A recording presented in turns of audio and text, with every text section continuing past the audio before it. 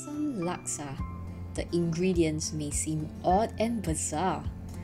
You have what seems like a chopped salad atop a bowl of piping hot noodles. For the initiated, it satisfies the cravings of those who love the bite of thick white rice noodles drenched in a savoury fish broth that is tangy, savoury, and full of herby goodness. Now, let's start with the broth. For the broth, you will need to prepare the ingredients in 3 parts: the spice mix, the tamarind water, and the sardines. I am using sardines in this recipe so that there's a reduced chance of anyone choking on the bones from the fish. This recipe makes 6 to 8 servings.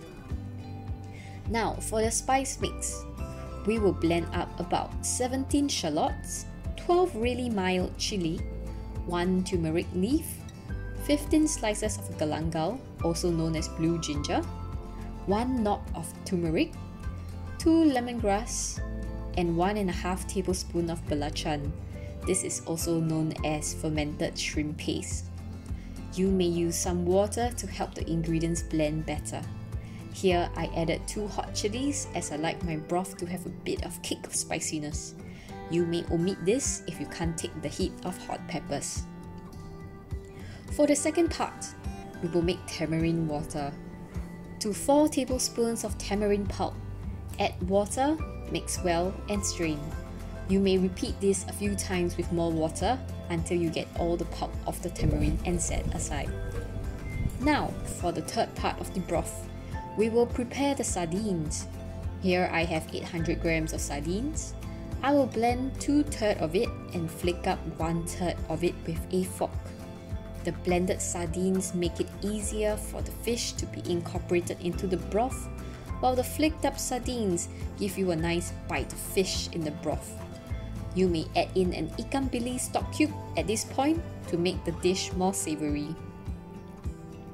We are now ready to make the broth. Here, I am going to heat up the spice mix in the pan. We will reduce the water in the spice mix and let it brown in the pan to release some of the beautiful aroma from the spice mix.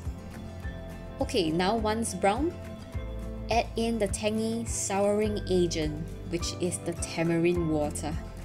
To this, we add 1 liter of water to thin out the spice mix. Here we start to season the broth with 5 tablespoons of sugar and season with 1 to 2 tablespoons of fish sauce. Taste and adjust to your preference. Bring the broth to a boil. Once boiled, we will add in our blended and flicked sardines. Remove the scum on the surface of the broth as it boils. Now, our broth is ready. We set it aside. We shall now prepare the garnish. The fresh herbs and fruits that is going to be atop our Assam Laksa is going to give you that fresh bite and kick of herby goodness. Here, we have some lettuce, a ripe and sweet pineapple, ginger flower bud, laksa leaves, or also known as Vietnamese coriander, mint leaves, some shallots, and some chili. Now that our garnish is ready, first we will get some fresh thick rice noodles, blanched for a couple of seconds. You still want the noodle to be al dente. Next, we heat up the broth and ladle up some of that beautiful broth over the noodles. Make it pretty, garnish it up.